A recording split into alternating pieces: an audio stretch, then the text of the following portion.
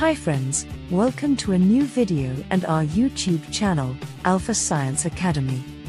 Our today's topic is very interesting and it is, what are positrons?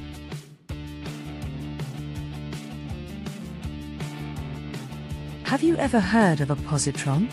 If not, you're in for a treat.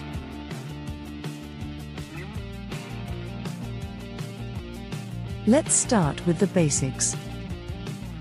A positron is a subatomic particle that has the same mass as an electron but has a positive charge.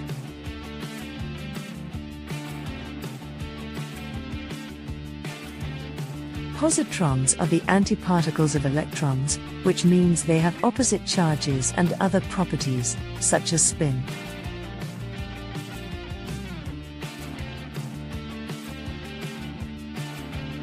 These subatomic particles were first predicted by Paul Dirac in 1928.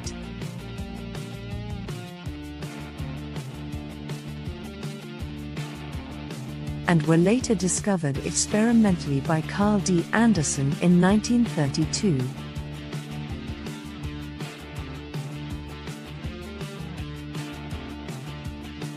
When a positron and an electron come into contact, they can annihilate each other and release energy in the form of gamma rays.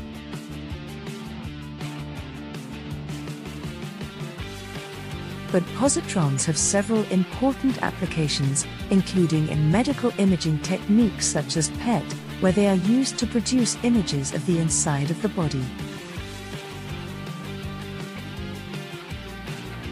Positrons are also used in materials science and in the study of antimatter, which is the opposite of normal matter and is made up of antiparticles.